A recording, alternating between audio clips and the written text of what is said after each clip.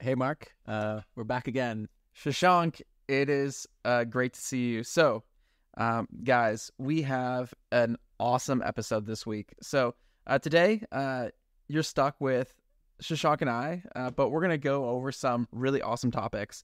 First, we're going to talk about Code Llama, the new LLM made by Facebook. Then we're going to talk about the Vision Pro, its use cases. We're going to talk about the Rabbit R1. But before we do that, I want to welcome you guys all to the #1 generative AI podcast in the world. Maybe one day.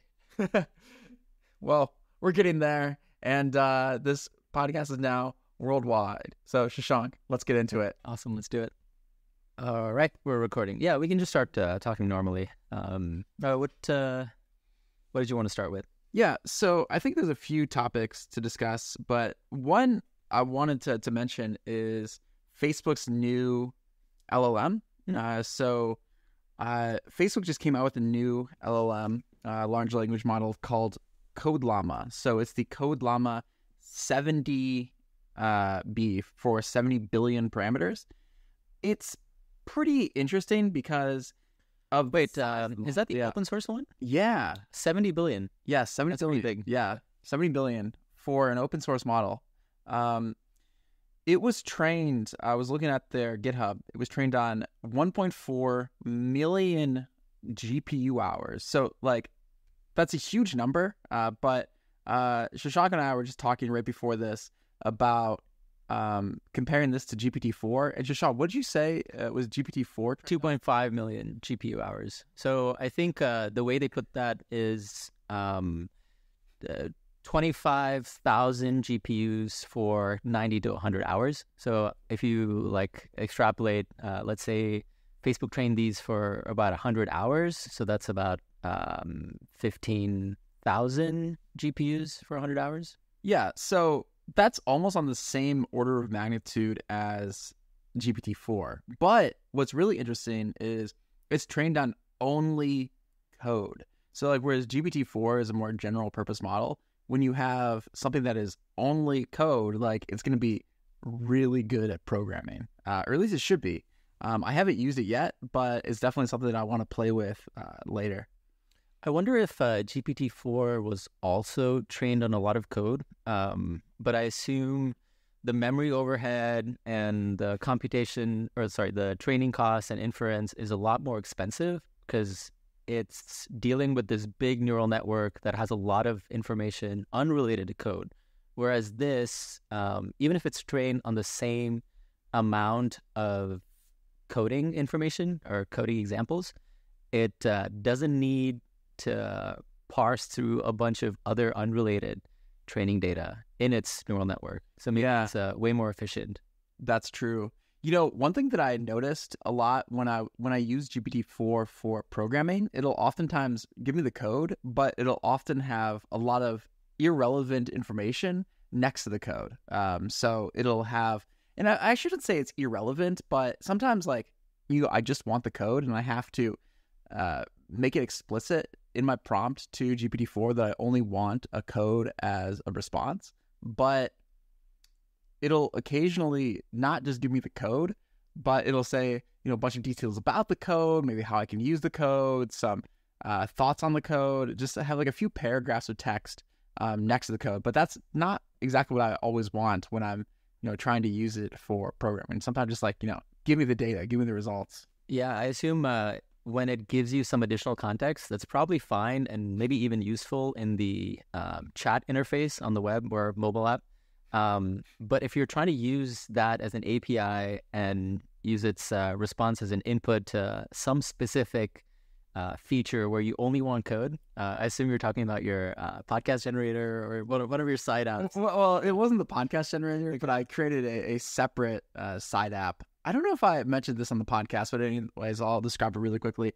I created a small little project I called the GPT Engineer.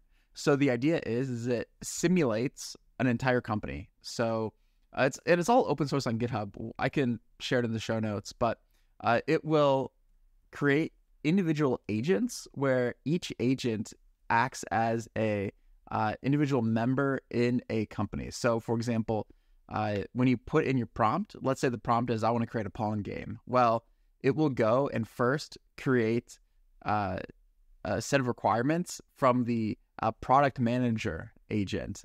And then it will break those requirements down and then give each requirement to a software developer who will then go implement it. And then it'll have a code reviewer review it.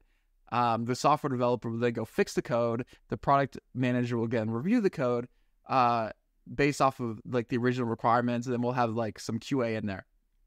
And it's a just kind of there's a feedback loop between all of the different agents. And then it's able to write fully functioning programs without any human intervention.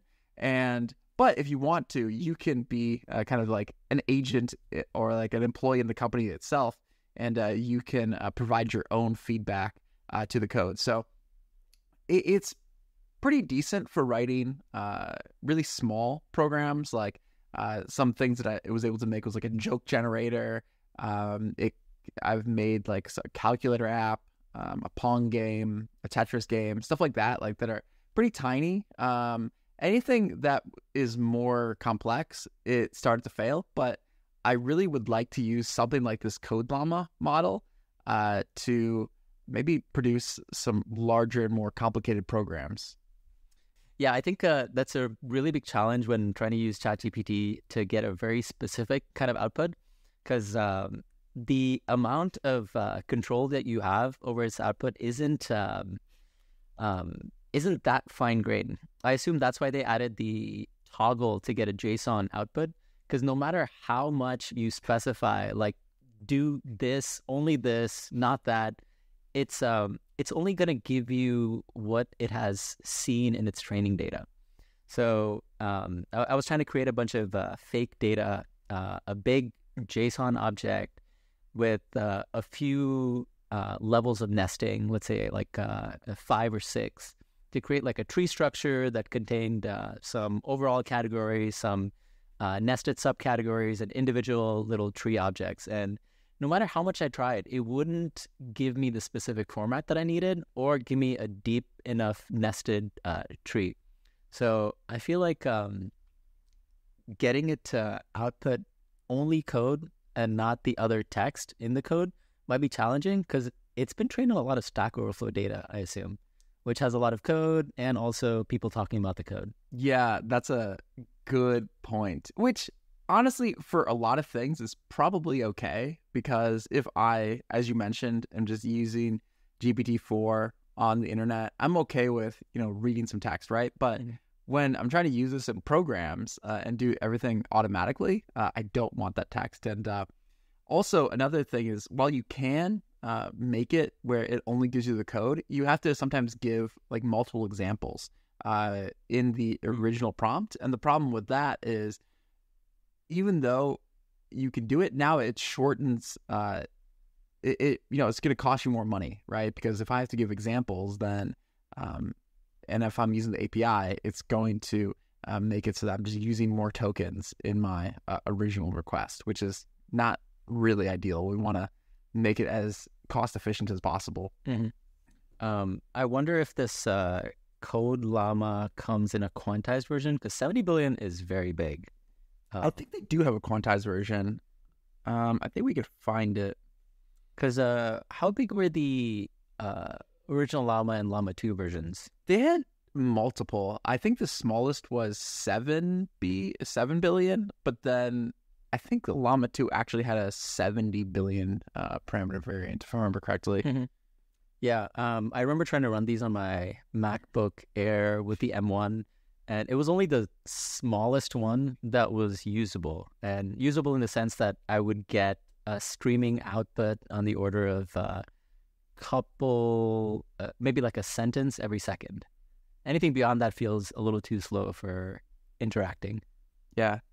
I think it'd be really interesting once people are able to integrate these models into different text editors for programmers. So, for example, if you could have even the 7 billion parameter model, but ideally the 7 billion parameter model maybe available through some API, if that could be available on maybe VS Code or Sublime Text or something like that, it would be, I think, a way that you could really increase developer velocity without needing to manually copy and paste code. Also, if we can get these context windows bigger, you could start training it on your entire project, and it could offer more relevant autocomplete and even some like error checking or like security scanning. Yeah, absolutely. I think building this into your code editor, having it get context about your project by building some kind of a RAG application that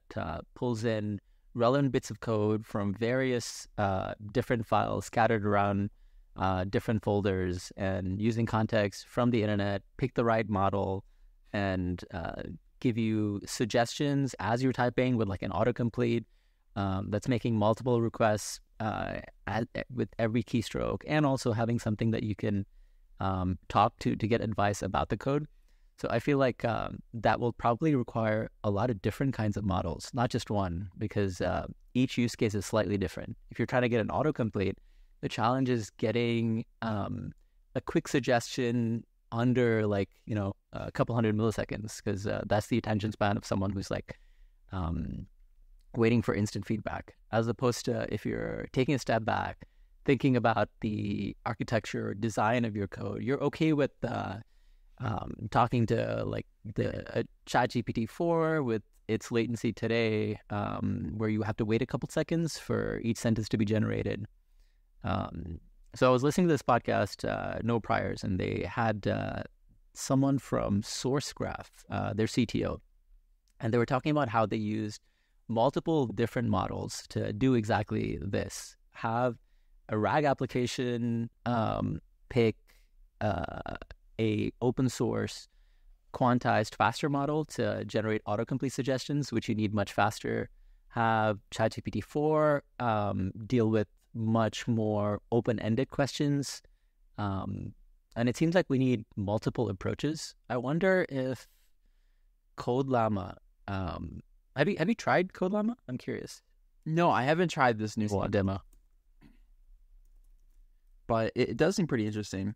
While you're looking that up, when you mentioned like a fast model and a slow model, it kind of reminded me of the book. Have you ever read Thinking Fast? Daniel Kahneman? Yeah, Daniel Kahneman. Yeah. It's a really famous book, but it just reminded me of that, where you have like, what is it called? It's like the brain.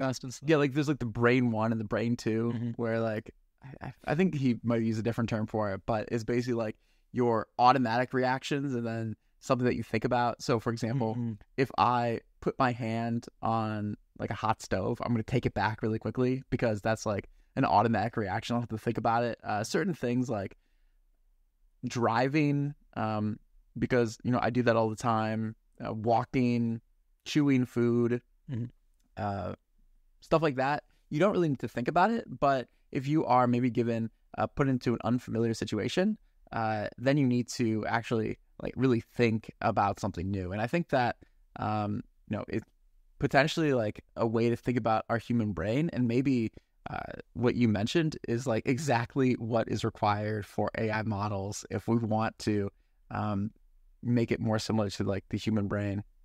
Speaking of unfamiliar environments, have you seen any of the Apple Vision Pro demos?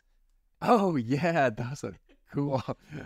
I've seen a few videos online, and it's pretty neat. I don't think I want to get one because it's a lot of money. It's a little pricey. Yeah, but like I part of me really wants it. Yeah, I'm trying to think about what I would use this for to come up with a good argument to buy it. But so far, it seems like it's a very good immersive experience, but very solitary. You're able to have a really big landscape, to have multiple windows thrown around you and watch movies, videos, in the biggest screen that you can imagine. And I think those are really amazing, but in terms of new use cases that it can unlock, I haven't seen too many radically new experiences. So they have a couple truly first-party Apple Vision Pro specific experiences where it puts you in a new landscape, a new environment where you're surrounded by mountains, trees, rivers, fog. Then they have a bunch of different experiences that bring the entire suite of Mac and iPad, iPhone apps onto this device. So you can interact with most iPad apps as if they were native Vision Pro apps. There's slight modifications, and you can resize them, interact with them with the little dot that comes around when you use it on the iPad, as like a cursor. Oh, okay. So it's not as fine grained. So it has like a small area of focus. And the area of focus is just where your eyes are looking, right? Exactly. So the difference between this and most other devices is it's eye tracking. You don't use a mouse. Although you could, I think, you could pair a Bluetooth mouse, but it isn't designed, or it doesn't encourage that use case. You stare at something that you want, then to select that, you tap your fingers to click. And that's super, super cool, because I feel like in the entire history of computing, since the Apple computers first became popular and Steve Jobs really ushered in the mouse as this awesome input device, it hasn't changed since then. The keyboard has been around for much longer, since like the typewriter. And this is the first time you have a very quick, high fidelity input by looking at exactly what you want, tapping your fingers together. And this seems really cool. That seems like really interesting, I think, for certain use cases. So, for example, I think that is potentially easier than dragging my cursor across the screen and then looking to maybe like minimize a window or maximize a window, something like that, to go and like, click on a physical thing. I think, looking maybe faster. But one thing that I'm not sure about is, would that be necessarily faster than typing? Because right now, like with typing on a keyboard, I don't have to look, right? It's not like I look at each individual key. My fingers are already there, and I can type, like, I think like maybe I'm a decent typer. I think I maybe type like 60, 70 words a minute. I think that with that, I don't think I would be able to type at 70 words per minute by looking at each individual letter. Oh God, no. Yeah. That would be the worst way to use it. No, they try to get you to use voice as the input device, as the primary input device, which works fine for things that are in, regular English or whatever your language is. But if you're typing in like a Wi-Fi password or into a weird URL with a lot of hyphens and things like that, I think that gets a little challenging. Like, how would you do copy and paste? Could you do copy and paste? You probably have some design patterns for that. Yeah. You like grab it from in front of you. Yeah, that'd be kind of neat. Because they can see your hands too, not just detect pinching actions, but they can overlay a VR representation of your hands in front of you. Yeah. So, I mean, I'm with you. I think that the input to have you look at things is pretty cool. Although I don't know about typing. Also, another thing is, I don't always look at what I'm trying to do. Yeah. Like sometimes, like, just in general, like sometimes, like where something is. Yeah. So, like, when you're multitasking, right? Like, imagine you are cooking and you're like stirring a pot, right? Mm-hmm. In like Apple Land, you would have to like look at the spoon as it goes around the pot, right? But maybe somebody comes in while you're stirring the pot, and now you can't like multitask because you always have to like focus on that particular thing. Yeah, absolutely. Because you were talking about typing, and it's not just text and input that we type. We use type to take actions with shortcuts, hotkeys, and we can do all of this without looking. So I don't know if just eye tracking is sufficient to make this a rich experience. I feel like they should use language and shove it into an LLM and have that take more complex actions on your behalf. Like add an LLM plugin into every Mac application or build that into the SDK and have all the APIs and actions that your app can take be exposed to this LLM so that you can just talk to all these apps rather than looking and clicking at specific drop downs and scrolling and things like that. Interesting. So you're kind of envisioning like a better like Siri in a certain sense. Well, way better. Yeah. It reminds me of that. What was that thing that you just pre-ordered? The Rabbit R1. That's right. Yeah, they have something called the large action model. So the Rabbit R1 is this little device. It's supposed to be half an iPhone, and it's got a tiny screen, a camera to look at things, and a little scroll wheel. And that's all. What it's supposed to do, the way they market it, is you can talk to it and sign in through your accounts, whatever apps they use, Spotify, Uber, DoorDash. And it runs a virtualized version of all of your apps on some server somewhere, and you can talk to it and have it take actions within those apps. So let's say you want to book an Uber to the office and have it update the ETA. And let you know when it's ready to arrive. So you can take a bunch of actions, select the kind of Uber that you want, set the destination, select book, enter payment method, and then keep checking the app. Or you can let this LLM learn from the actions that you're taking on the device and then have it kind of repeat it.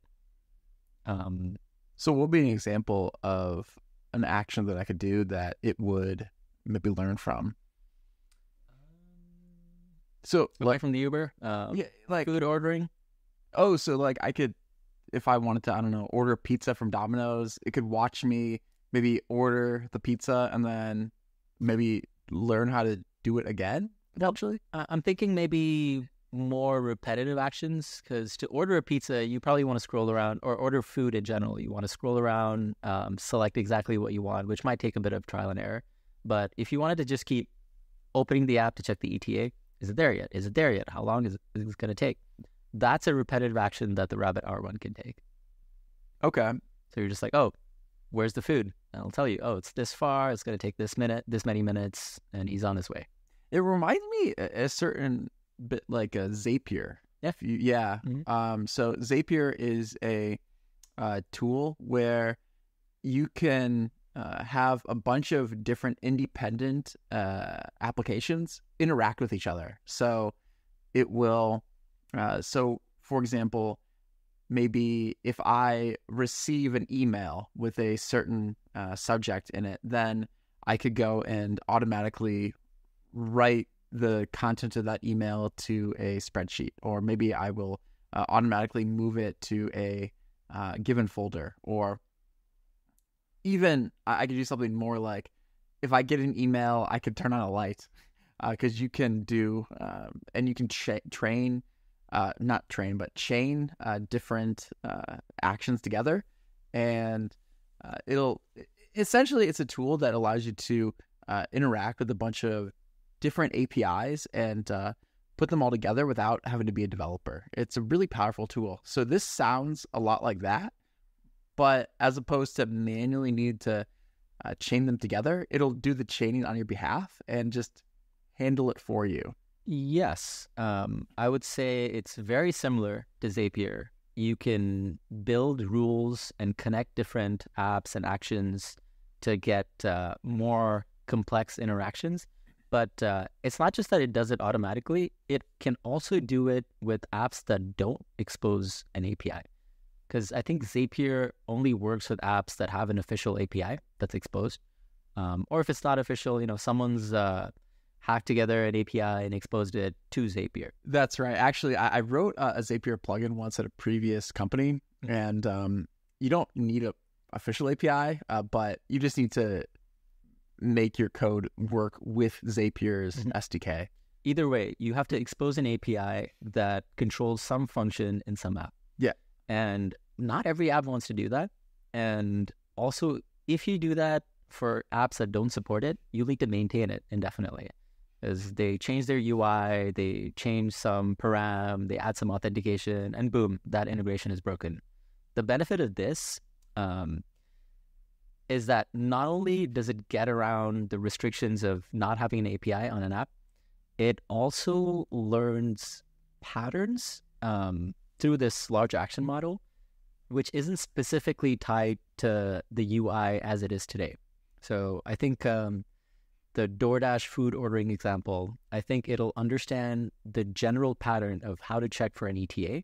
So even if the ETA button moves from the bottom bar to like the left nav or something, it'll figure out that it needs to look for the ETA button and try to get that.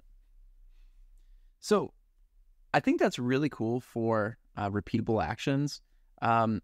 Just one thing I wonder is, do you think that some people may try to do it for something novel or new? Like, for example, I would have it maybe order a product on my behalf where I'm not like I don't care that much about the specifics of the product. Like, for example, if I'm ordering like AA batteries, I don't really care about brand. Like, I could just say like, hey, Rabbit, why don't you order me the cheapest AA batteries you can find? Mm-hmm. Like, do you think people will start using for that type of use case? Yeah, that's a good point. I just did that for my smart door lock the other day, and yeah, it was the cheapest from a good brand that I recognize. And I think if you can teach an LLM to perform these generic actions, that might be pretty useful too. Yeah, it could like kind of free you up from things. Although I am slightly worried about giving the Rabbit my credit card. Yeah. Because, you say it's the cheapest, and then maybe the cheapest is the cheapest it can find, mm-hmm. which is maybe not like actually a great price. Maybe it's not a battery, or maybe it's like 5,000 batteries that show up at your house tomorrow. Yeah, it could be, because like maybe it goes on to Alibaba and finds that the cheapest battery per unit is like a nickel, but it has a minimum order quantity of 1 million. Yeah, I think you would need a human in the loop for this as well. Yeah, just to verify at the end, okay, this is its suggested action. It wants you to buy this from this vendor, which will arrive in these many days. You just have to hit yes. Yes, I think that's true. And maybe once I've used it and I've grown familiar, I would feel okay delegating more and more. Mm-hmm. But at least at the beginning, I would be quite hesitant about giving it too much power. I mean, even while working on this podcast, I've had to try to figure out how to use Logic Pro, how to set different EQ presets, how to remove ums, adjust noise. If we had a Rabbit R1 that could learn to do all these things and control Logic Pro, that would be incredible.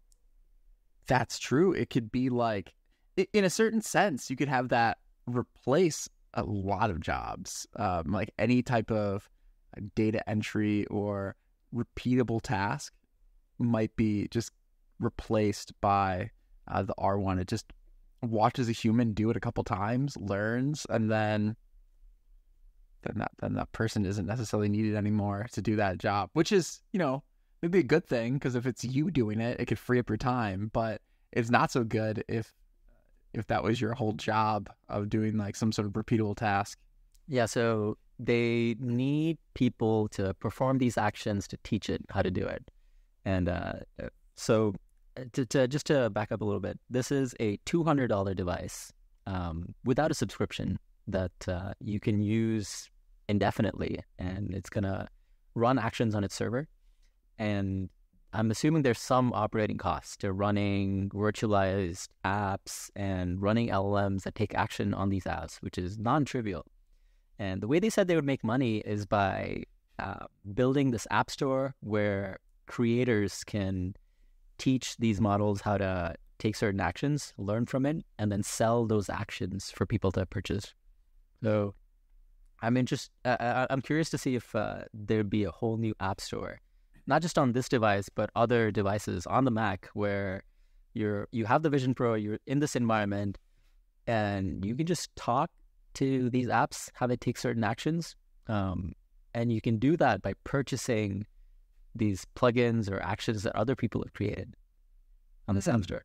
Yeah, I mean, that's pretty neat. And also, it'd be really cool if you could run all of that locally. So maybe in the future, once, let's say we're on the Vision Pro 12 or whatever, and it's powerful enough to run some of these large language models or large action models locally, and it's light enough where it could be ambient. Maybe you'll just have a pair of glasses that are really lightweight, that have ambient information.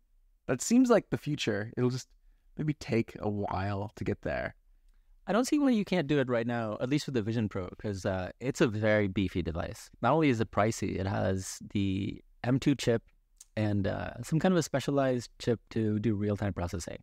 But the M2, I mean, it's an incredibly powerful machine. I think you can run Llama 2 quantized models. You can do it on the M1 that I have. How was it when you ran it on your laptop? You have the M2, right? No, I do the M2, yeah. I was able to run some quantized models, but it wasn't great. The latency? Yeah, it took a long time, and like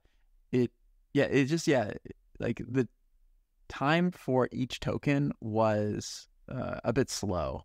It made me want to maybe just create a dedicated desktop for playing with LLMs, but I got a bit of sticker shock at how much all these GPUs and stuff cost. So I don't know if I'm going to do that. I may just stick with some of the APIs, but it made me really consider it.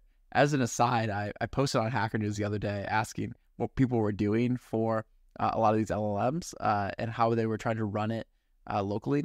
Some people said that they thought like one of the best bang for bucks was the NVIDIA 3090 GPU, because it runs the latest version of I don't know if it's the latest, but it runs a relatively new version of CUDA, which is the NVIDIA library to kind of interact directly with the graphics card. And CUDA is mostly used for training, right?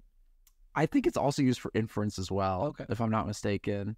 Although, I guess just run any computation in the accelerator. Yeah, exactly. But what was kind of interesting is some people were mentioning that you could use the P40 GPU from NVIDIA, which came out like, I think it was in 2016.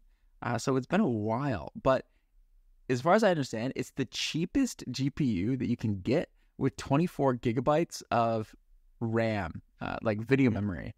I remember you mentioning this a while back, and I was a little skeptical because an old GPU would probably be on an older architecture, have like, much bigger nanometer distance. And I was like, wouldn't the newer ones be faster? But then you said that that's not the bottleneck. It's the memory. Right. I think my understanding for a lot of these models is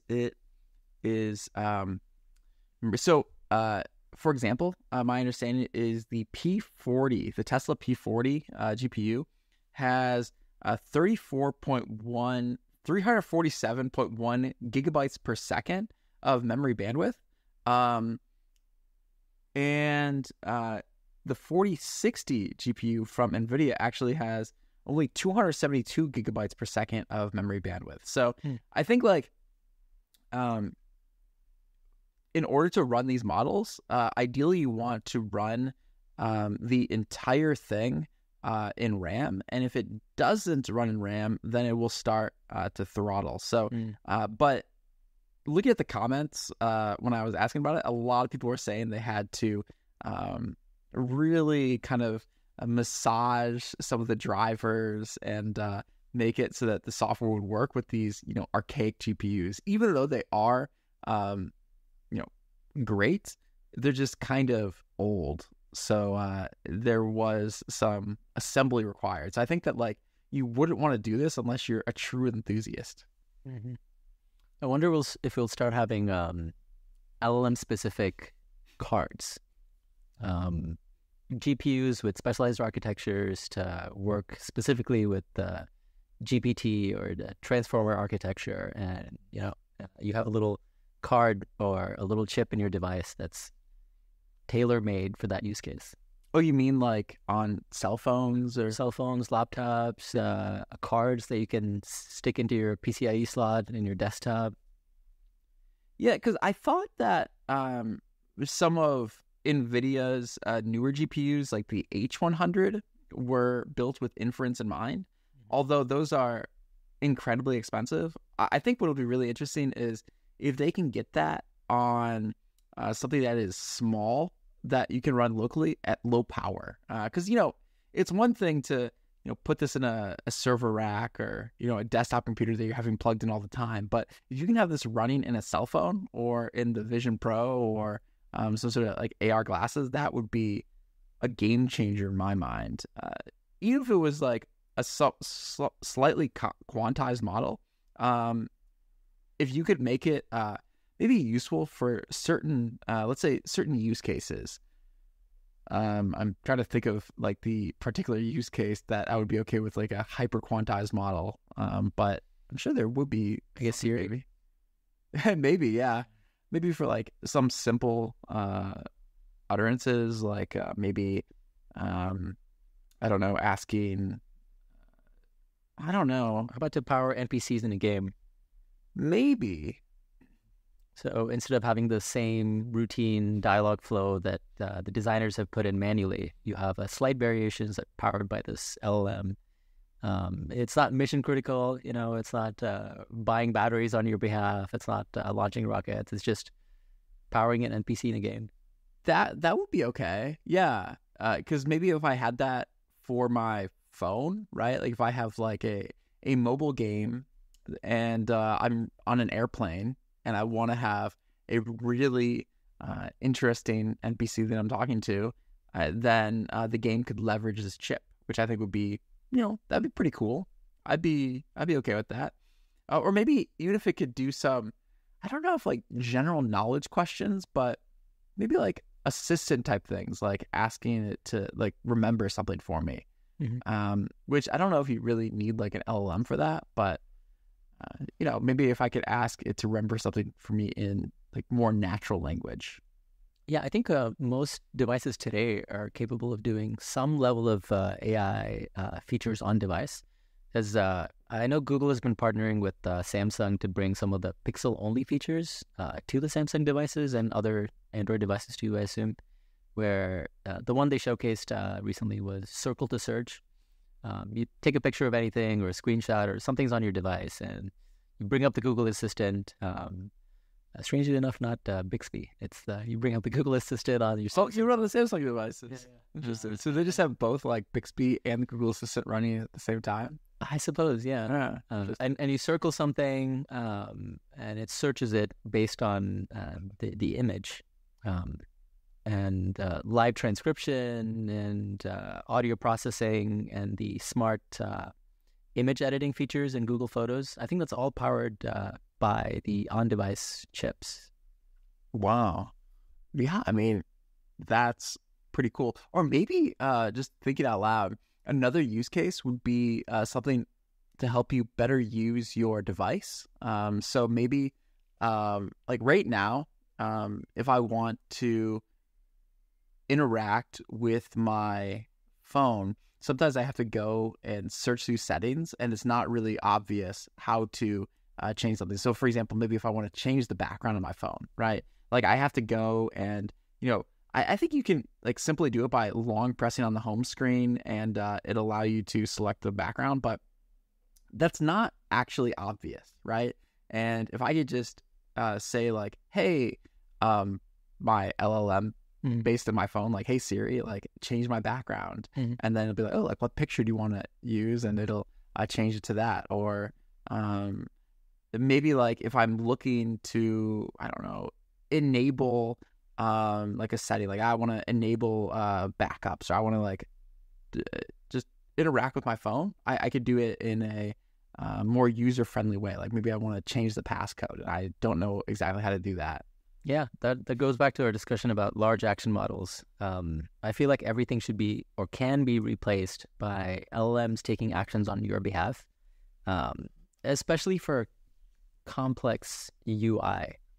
I know Google started doing this a while back, maybe because they have an experience in search. But if you go to the Android settings, at some point, this was several generations ago, the settings page just got so complicated.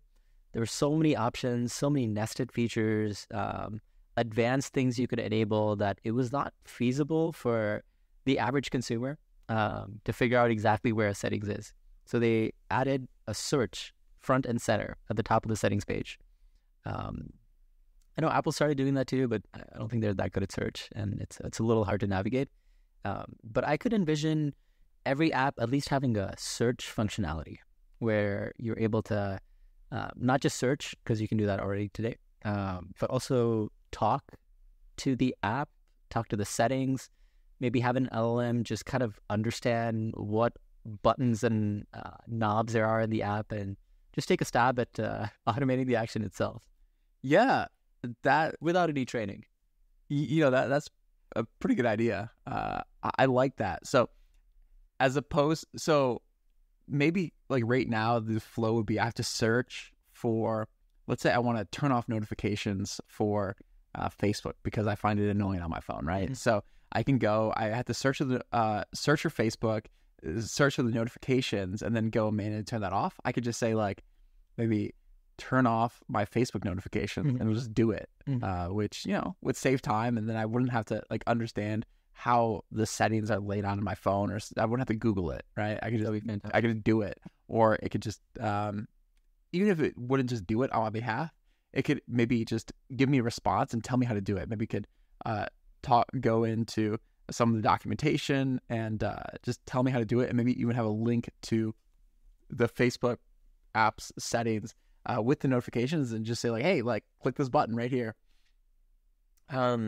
I wonder what kind of permissions you would need to build that out, because that's an OS level thing, I feel, because you're not just interacting with the exposed APIs on the device.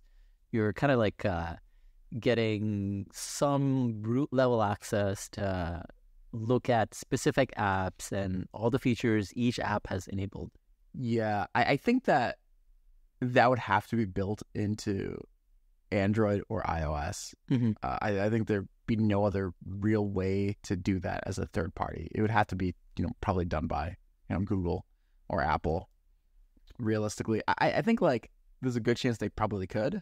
I mean, they definitely can. I mean, it's Google and Apple we're talking about. They're some of the most valuable companies in the world. Yeah. Will they, will that be the first thing they build? I don't know. It seems like a really nice thing to have.